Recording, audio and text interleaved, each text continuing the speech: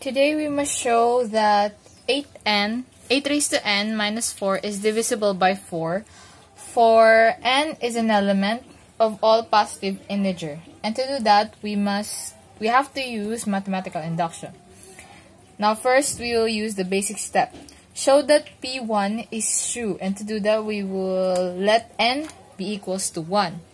So let's write P1 is equal to 4 divisible by 8 raised to 1 minus 4 is equal to 4 divisible by 8 minus 4, 4 divisible by 4. So we can conclude that the statement is true. Now let's move on to the next step, which is the inductive step. Now let's assume that n is equal to k. Assume that pk is true. That is, pk equals to 8 raised to k minus 4. It's divisible by 4, or 4 divisible by 8k minus 4.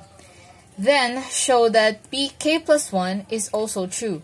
That is, pk plus 1 is equal to 8 raised to k plus 1 minus 4 is divisible by 4, or write it as 4 divisible by 8 raised to k plus 1 minus 4.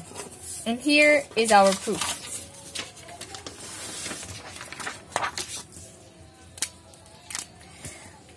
Four divisible by 8k minus 4 equals to 4 divisible by 8k plus 1 times 8 minus 1 equals to 4 divisible by 8k plus 1.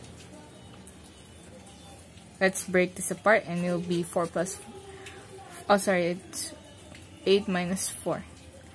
4 plus 4 minus 4. We're left with 4 divisible by 8 k plus 1 times 4. And we have another 8k plus 1 minus 4. Now, we will let 8k plus 1 minus 4 be equal to 4q. So we'll write 4 divisible by 8. Oh, sorry. 4 divisible by 4. Let's write this one instead. Okay, hold on.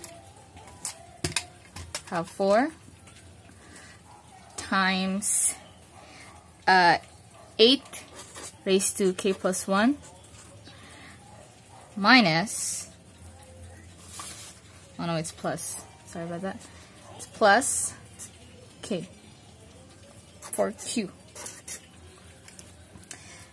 We'll have 4 divisible by 4 times 8k plus 1 plus q.